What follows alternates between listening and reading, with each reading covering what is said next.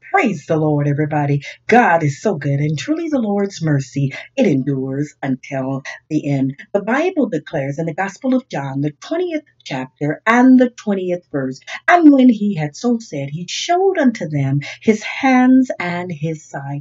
Then were the disciples glad when they had saw the Lord. Let us pray. Father, thank you so much for your word. God, I pray that you would bless it and that it would go forth in clarity and that you would lead me by your spirit so that your people would be edified and you would be glorified in the mighty name of Jesus. Again, I've taken for a subject matter.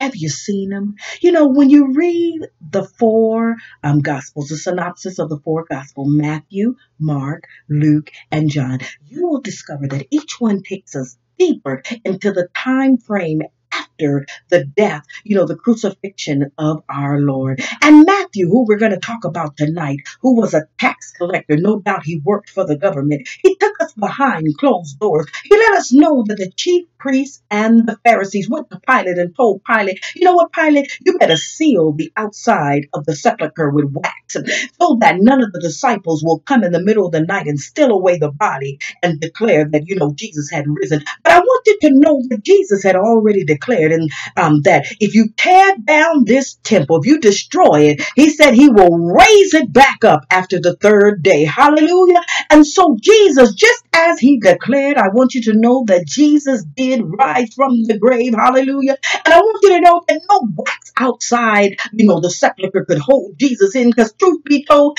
Jesus could have went through the stone. But God, because he is sovereign, because he is the ruling authority, he sent an angel, and guess what? The angel caused an earthquake. And what did the earthquake do? The earthquake moved the stone away. And I want you to know tonight that the earthquake did not move the stone away so that Jesus could get out, but it moved the stone away so that we could get a peek in, so that we would be able to declare without a shadow of a doubt that Jesus Christ has risen.